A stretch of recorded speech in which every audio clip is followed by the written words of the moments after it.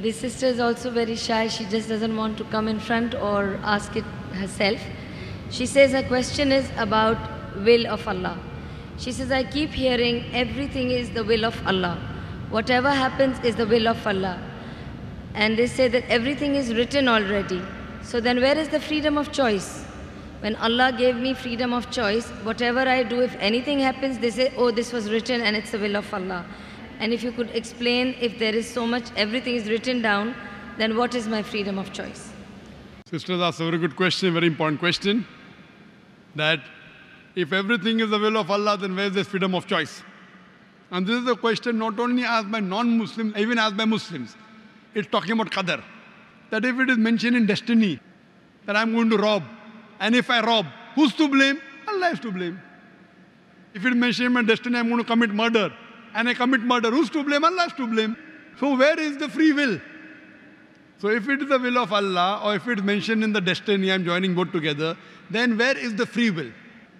The reply to this question is, it's compulsory that every Muslim should believe in qadar, but you should understand what is the meaning of destiny. For example, if suppose in a classroom, there are 100 students, and when the teacher teaches the students in the classroom at the end of the year, before the examination, the teacher predicts that this student, he will come out first class first. This student, he'll get second class. This student, he will fail. The teacher predicts why? He knows that this student is very studious, always does homework, does extra studies. This average student, second class. That student goes for movies, doesn't do homework, misses the class, predicts that that student will fail. Now, once the examination takes place, after the results come out, this student gets first class first, this student gets second class, that student fails. I am asking you a question. Can the student who has failed, can he blame the teacher that because you have predicted I will fail, I have failed? Who's to blame? The student or the teacher? Who's to blame, the student or the teacher? The student. The teacher predicted. Who's to blame the student? He did not study, he did not do his homework, he used to go for extra movies. So similarly, Allah subhanahu wa ta'ala has given the human being the free will. Allah has told you what is right, what is wrong, but the choice is yours. For example, if you come at a crossroad, there are 4 roads, A, B, C, D. You can choose any. You choose road C. So Allah knows in advance that when you come at crossroad, you will choose road C. So Allah writes, when the person comes at the crossroad, he will choose road C. So it is not because Allah is writing that you're choosing, because you will be choosing, Allah is writing. It is not because Allah is writing that you're choosing road C. It is because you will be choosing road C. Allah is ilm-e-ghaib.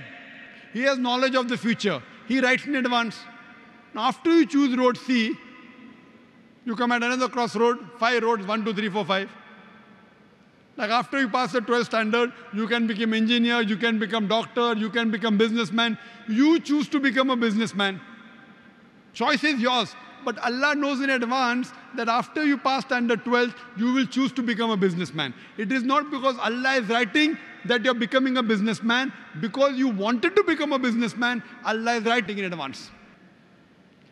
And what you understand here, that if Allah wants, He can easily change it. For example, if in a classroom, in the mathematics examination, the teacher gives the paper 2 plus 2 is equal to how much? Now why is she supervising? The student writes 2 plus 2 is equal to 5.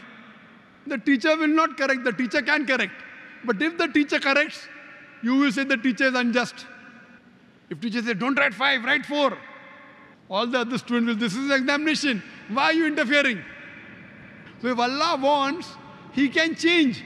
But because He has given you free will, He is letting you take your decision. So this life is a test for the hereafter.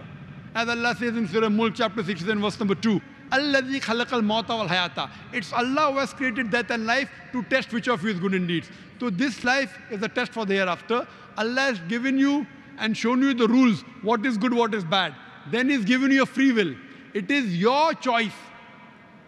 Allah does not interfere in your free will. He can if He wants. The Quran says, not even a leaf can fall without the permission of Allah. So whatever happens, happens with Allah's free will. but the decision is yours. And based on that, you will be rewarded or punished. Hope that answers the question.